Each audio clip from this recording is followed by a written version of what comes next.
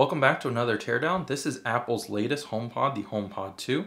And what's new about this model is that the touch panel or display is inset. So in the past, it would sit above the mesh fabric. Also on the exterior of the device, it features a removable power plug now. And most of the other changes are going to be inside the device. The old HomePod had one woofer in the center and 7 tweeters surrounding the exterior of the HomePod.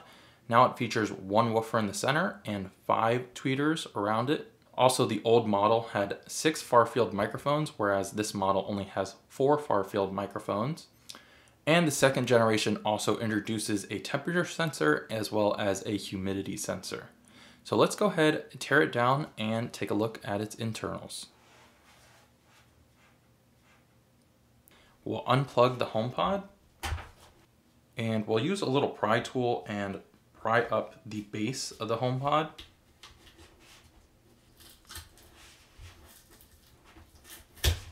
And once you have all that adhesive removed, you can go ahead and pull up on the base. After we have the base removed, we're greeted with 5 TR6 Torx screws.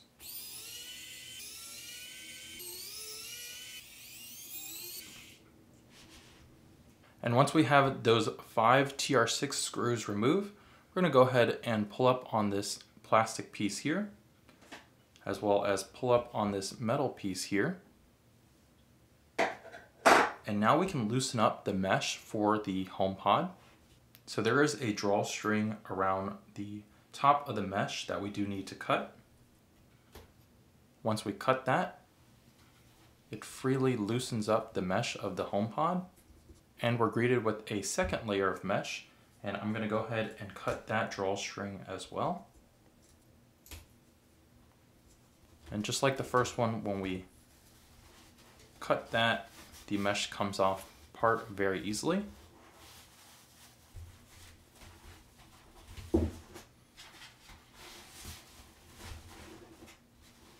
Hold around the power port and give it a snug pull, and that will actually release the fabric from the power port. I'm going to flip the HomePod back onto its bottom, and we'll notice we have some rubber grommets, and it looks like we have 8 rubber grommets to remove.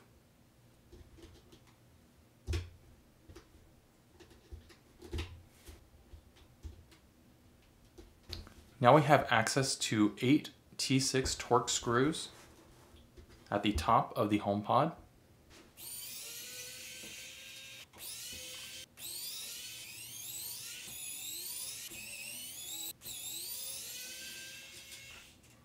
And once we have those 8 Torx 6 screws removed off the top, we can gently pull up. And be careful here because there is a ribbon connector underneath.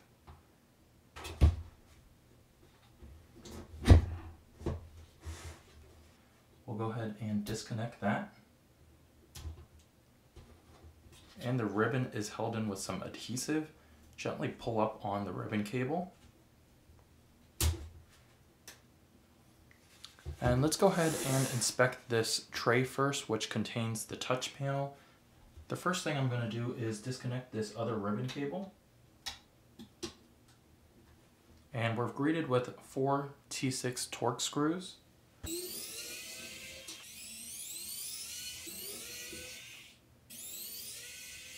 And once we have those T6 Torx screws removed, I'm going to pull up on this here, and this exposes the touch panel and light display.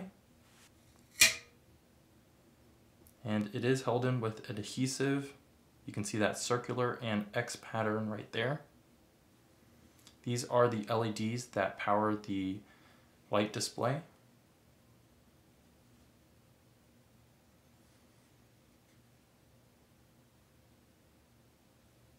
And let's go ahead and disassemble the touch panel now. For that, it looks like there are 8 Torx 6 screws.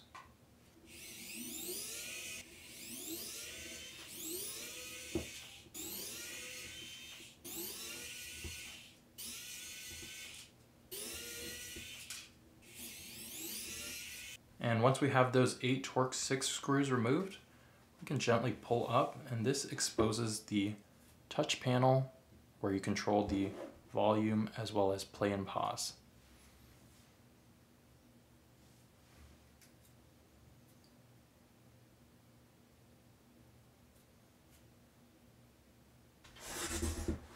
Now let's take a look at the HomePod again.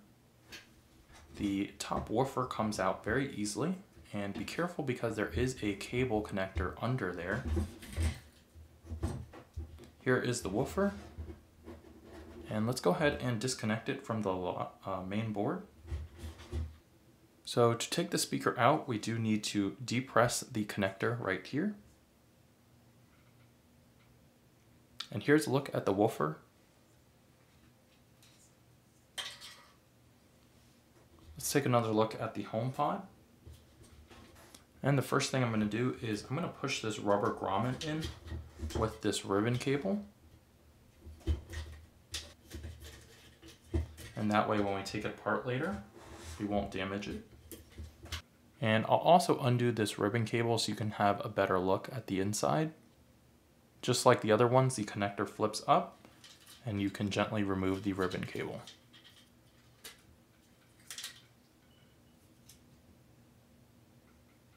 And here's a look inside the HomePod again.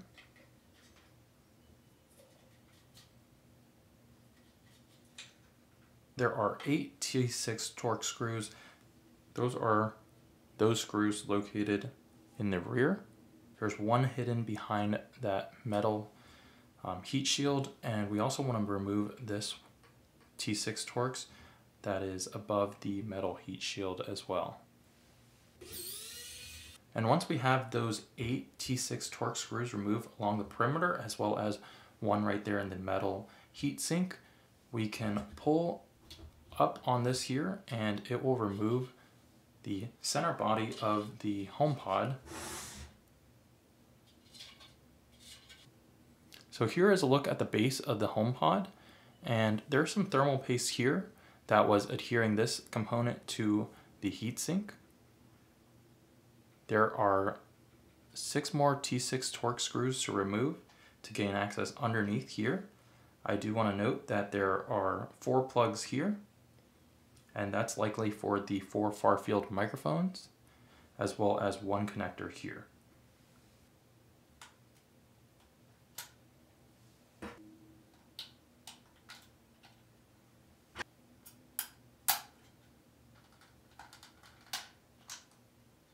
And while we're at it, I'm going to go ahead and remove also 1, 2, 3, 4 TR6 Torx screws, as well as another Torx T3 screw here.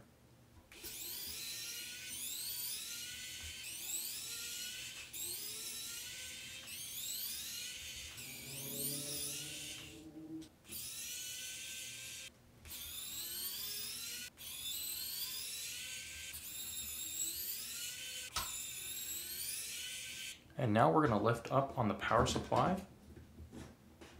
On the back of the power supply, there is another cable holding it into place.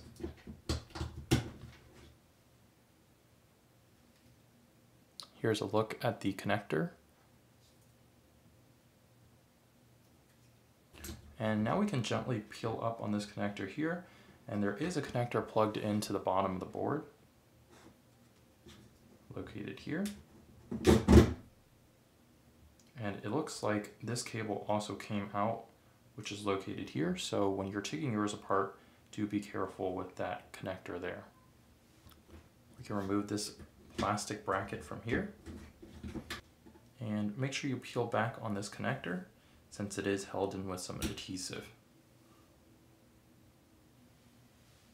And as we're coming to an end, Apple did switch it up on us and give us 5 T5 Torx screws to remove.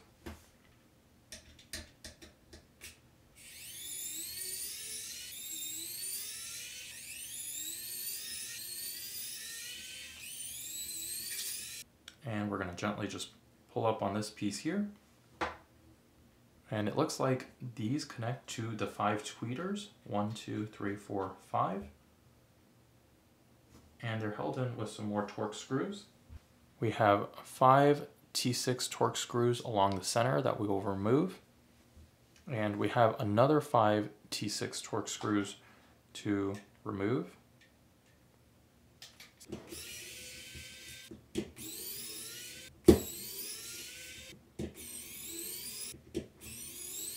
So once we have all 10 T6 Torx screws removed, we can remove each individual tweeter.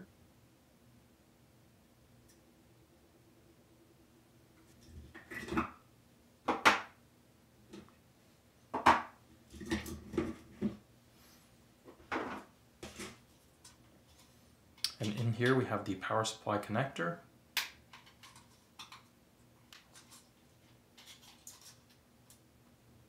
And you'll have to leave in the comments down below what this is here. So here's a quick look at all the parts in the HomePod. As always, if you did find this video helpful, please leave me a big thumbs up. Leave your comments down below. Let me know what you guys think. Subscribe to my channel for more tech videos, and I'll see you in the next one. Thanks for watching.